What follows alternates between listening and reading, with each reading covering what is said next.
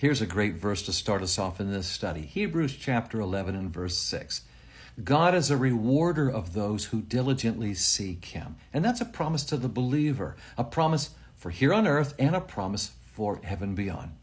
We see all through the scriptures rewards being given by the benevolent God the Father, whose name is, Jeremiah chapter 51 verse 56, Yahweh Gemulah, the God of rewards. In Jesus' first message, the Sermon on the Mount, he says, great is your reward, faithful Christian. He says it 9 times. Are you getting the idea? Isaiah chapter 40 and verse 11, the Lord's coming, he's bringing his reward with him. Isaiah 62 and verse 11, the Lord is coming, he's bringing his reward with him. Revelation 22 and verse 12, the Lord is coming, Jesus is coming, he's bringing his reward with him to give to each one as they have served here on earth. Do you know there is a designated place in eternity in the celestial kingdom just to give rewards to the believer? Really?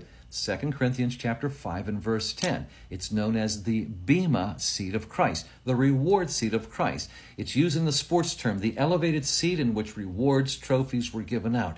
It's to let us know here. Do you know that even giving a cup of cold water in the name of the Lord, you will not lose your reward? There are many times when you give, and it's practically anonymous. Well, Luke 14:14 says, you may be serving people and you'll never receive recognition or recompense from them, but in the resurrection of the righteous, you will receive your reward. Hebrews chapter 6 and verse 10, the Lord says, hey, listen, I'm not an unjust judge. I'm seeing what you're doing, and you are going to be rewarded. Now be careful now. Sometimes frustration and people will just walk away. 3 John verse 8 says, be careful. Don't lose your reward. You have been storing up those treasures, as we see Matthew says, laying up your treasures in heaven. Don't lose them by frustration or by laziness. These rewards are so valuable, so wonderful, and promised by God himself, who cannot lie. Titus chapter 1 and verse 2.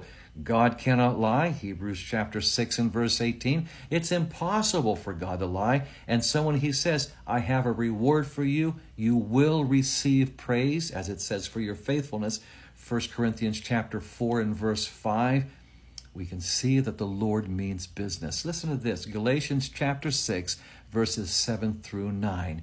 Let us not grow weary in well-doing, because you know why? In due season, we will reap. We will be rewarded if we don't give up. And so that's the challenge for today, to serve. And even though the things of the world may frustrate you, or you're laboring through and you are an overcomer, following the Lord no matter what, being faithful, and as Luke 19 says, just occupying till he comes, which just means do what you're supposed to be doing under the guidance of God and in obedience to him.